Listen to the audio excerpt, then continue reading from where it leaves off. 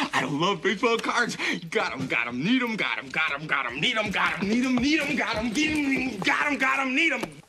Welcome to another episode of Remember the Great Sports Card Show Pickups video. This is for November 2022, and I just went to a pretty big card show. This is the first time I ever went to this card show, and it was well worth it.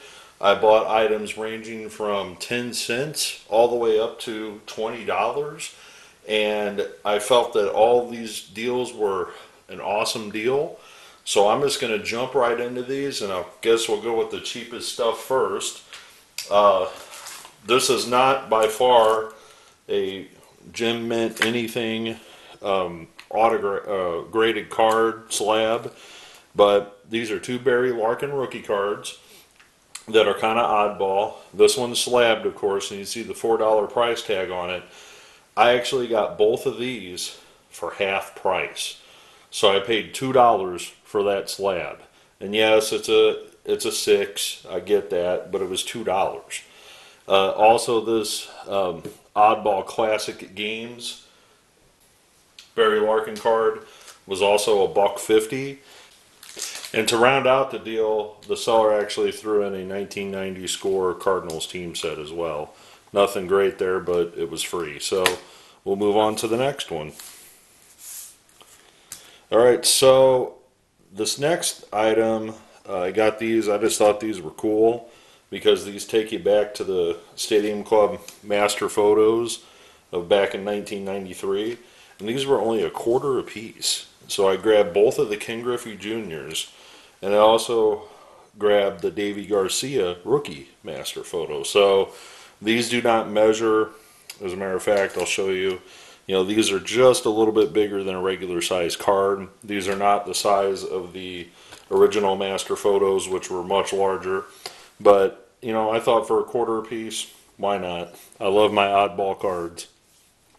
So, getting into the 10-cent cards, I thought this, I went through probably a 3,000 count box of 10-cent cards, and I thought this was more than fair to pick up these for $0.10 a piece. And some of these are, you know, cheap inserts, and a couple cards for TTMs, and these appear to be 2019 tops. And this is insert set, perennial all-stars, and there's Verlander. I'm just going to go through these really quick. Like I said, these are all $0.10 a piece. Altuve. This one's got a Roy Halladay in it. Yelich, Baez, Scherzer, Lindor, Al Kaline even, Vlad Guerrero, Senior, A-Rod, and another Verlander. So I just grabbed all those. I thought for $0.10 a piece, why not? A couple others that I grabbed. Another Vlad Guerrero. I think this might be a Franimal rookie card. A Framber Valdez. Not sure if that's a rookie or not. It might be. But this is a rookie of Hee-Seong Kim of the Padres. And there's a second Padres rookie of Kim. This one I thought was pretty cool. A Cardinal Goldschmidt Arenado card. Grabbed this Lenny Wilkins for TTMing.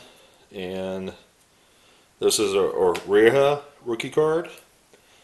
Let's see, a pretty cool Diamond Kings Roberto Alomar, and a couple franchise futures with the Orioles, a couple of the Cubs, and a Matt Liberatore top 100. So these were all 10 cents a piece, so really cheap. And from the same dealer, I picked up some 50-cent cards, and these are all in top loaders. And again, it's a mix of guys for TTM and guys just to collect, you know, just for the fun of it. I picked up a 91 Fleer All-Star insert of Griffey. I've always enjoyed that set, so I grabbed that. Grabbed Spurs coach Greg Popovich for 50 cents. This is a acetate, however you say that, card of Rod Smith and Clinton Portis. And Smith is a great signer TTM, so I thought I'd throw that in the mail, maybe get him to sign that. Let's see, we got a Pete Maravich insert from Optic. Here's a pretty cool Jason Tatum refractor rainbow. I don't prism. I don't even know what to call that. Another Jason Tatum. Another Jason Tatum. Another Jason Tatum. An Isaiah Roby rookie card, and another Isaiah Roby rookie card. So those were 50 cents a piece. All these in the sauce sleeves were only a dime a piece. So I spent, $5, $6 at the table, or maybe $10. I don't remember, and walked away with that. So we'll move on to the next pile of stuff. All right. So the next table, I actually purchased some prospects, and this is for some in-person autographing and such like that. But I bought a whole stack of Bowman prospect and Bowman draft, and even some Topps Heritage minors in this whole stack right here. And this stack cost me around 25 bucks for the whole stack. But I'm just going to leaf through these really super fast because I could spend 40 minutes just showing you this stack. So I'm just going to go through these really quick and kind of flip through them. And I kind of put them by player a little bit, but they are kind of mixed. And again, these are all people that I think I might see in person with the minor league season. And as I said, this is, just a big stack of stuff. No rhyme to reason, just teams that I thought I might see, to get some autographs in the future. Some of these are first Bowmans and others are not.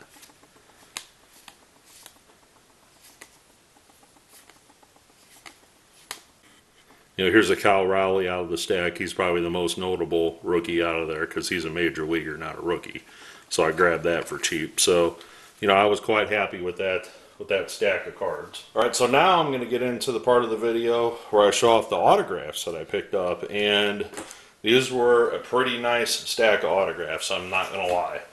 So the first one was from one dealer, and I've never gotten this person's autograph before. And this is on a 2021 Topps Tribute, and that is former White Sox pitcher Mark Buehrle. And Mark Buehrle, had a very solid career, for the White Sox, part of the World Series championship team that won that year. And I thought $5 was more than fair enough to get an autograph from Mark Buehrle. So I went to another vendor that had a lot of vintage things, just oddball stuff from programs to cards to whatever. And in his display case, I noticed this hidden gem, and this is a Topps around 2002. This is a Topps 2002, I want to say Archives or something like that. Louis Aparicio autograph. And only $10. It had a $10 price tag on there, and it's encapsulated with the Topps, seal there.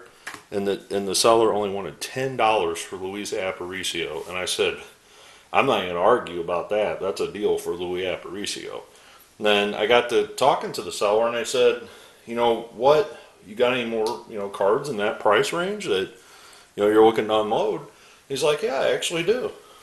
He's like, they're not all certified like that, but I do have one cert here, but I also have a couple other guys that you might be interested in. And I said, okay, we'll pull them out.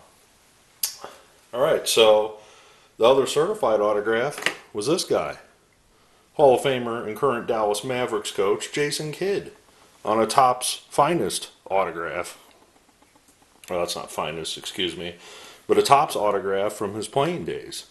So he threw that down, and then he handed me a stack of 5 other cards. I said, well, let me see them. And he's like, I don't know the origin of these. I think they're real, but, it's kind of at your own risk. And I said, well, let's see what you got. Tommy Lasorda on an 81 Fleer. The late Maury Wills on the 87 Topps Turn Back the Clock. Earl Weaver on the Pacific Legends card. Show them all to you here. Hall of Famer Bob Lemon on a 53 Archives. And the only other last one was another 53 Archives signed by Lou Burdett. So I had all these out. He pulled them out, and I said, well, you know what? What do you want for all of them? You know, because I'm thinking if he only wanted $10 for Aparicio, you know, these non-certified ones got to be a heck of a deal. He's like, well, how about $40 for all of them? And I stood there and I thought about it, and I said, that's a deal. I said, you got a deal at 40 bucks. So I got Aparicio on a cert, Jason Kidd on a cert, and these other 5 all for $40. And I thought that was more than fair of a deal. So tell me what you think in the comments below. Alright, so my final purchase was actually my first purchase of the day. And I'm going to ask you to join me for another episode so we can go through this together to see if I have any hidden gems in there. And I bought this along with a few other things, and this is a storage box, I guess you would call it. And I did shove some other things in there, but it opens up like so. Almost knocked my lamp over, that would have been bad. Let me zoom out here, and inside there are a stack of about, I don't know, 50 or so 9-pocket pages. So this was all from the same seller. So I bundled this all together, and these Jack Youngbloods are for some TTM fuel, so we'll take them out. But these Topps Upper Deck PowerDeck cards, if you remember these, they had a whole stack of those in there. And there is one, I'll just show them to y'all real quick here. There's a Derek Jeter, Tony Gwynn, Mo Vaughn, Jose Canseco, Barry Bonds, another Jeter, Chipper Jones, another Jose Canseco, Pudge Rodriguez, Cal Ripken Jr., Roger Clemens, and unfortunately the Jeff Bagwell, I didn't know this, actually is broken. I didn't realize it was broken until I got home. Either I broke it or, you know, it was broken when I threw it in there. But Jeff Bagwell, but it's damaged. So we got all these, along with Baseball Aces, which I've talked about in my video before. And I also got these 91 classic board game, you know, travel things. And I don't know if there's any notable people in them, so we'll go through those really quick. Let's see if there's anybody worth a darn in here. Got a few rookies, but nobody too notable. Oh, there's Nolan Ryan.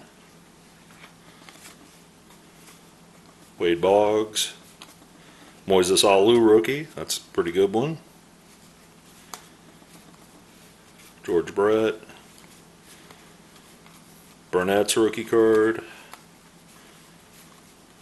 Todd Van Poppel and Kevin Moss. Wow. Two of the biggest names of the night. I mean, imagine how big these would have been back in 1991 if you had these. Wow. Ron Gant. Oh, Mike Mussina rookie. So there you go. So a Mike Mussina oddball rookie. A Mo Vaughn oddball. Frank Thomas second year.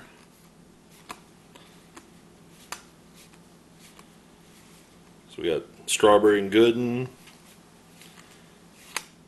Yeah, so not a bad little pack there. We'll open this one, see if there's any surprises in this one other than Nolan Ryan and Mike Stanley there. Alright, so I'm ripping the plastic off this one.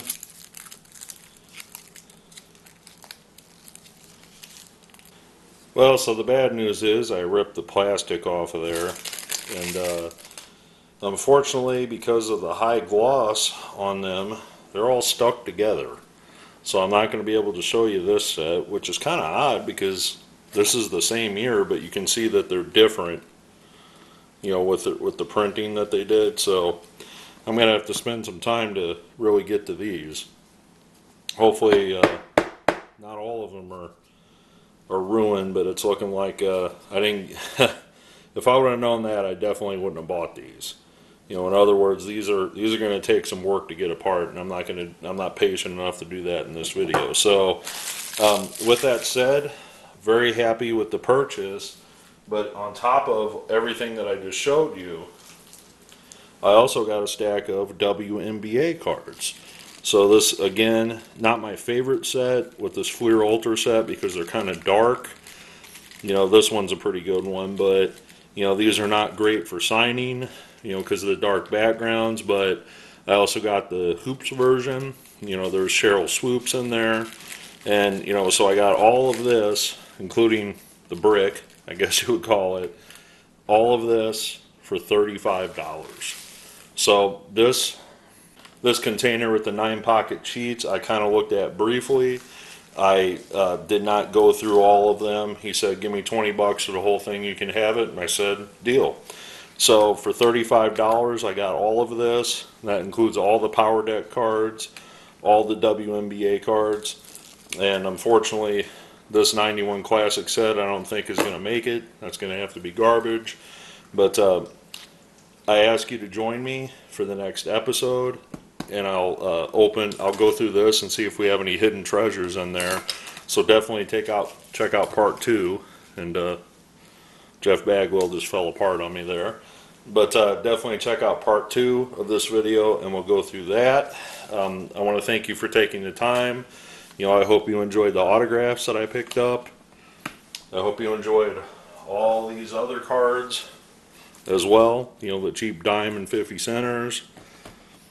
I also hope that you enjoyed the cheap Bowman prospects that I picked up as well as the Cal Raleigh rookie card. So, with that being said, along with the Barry Larkin graded cards and the master photos, I want to thank you for taking the time to watch.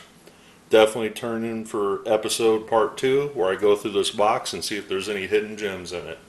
Thanks for watching, and happy collecting.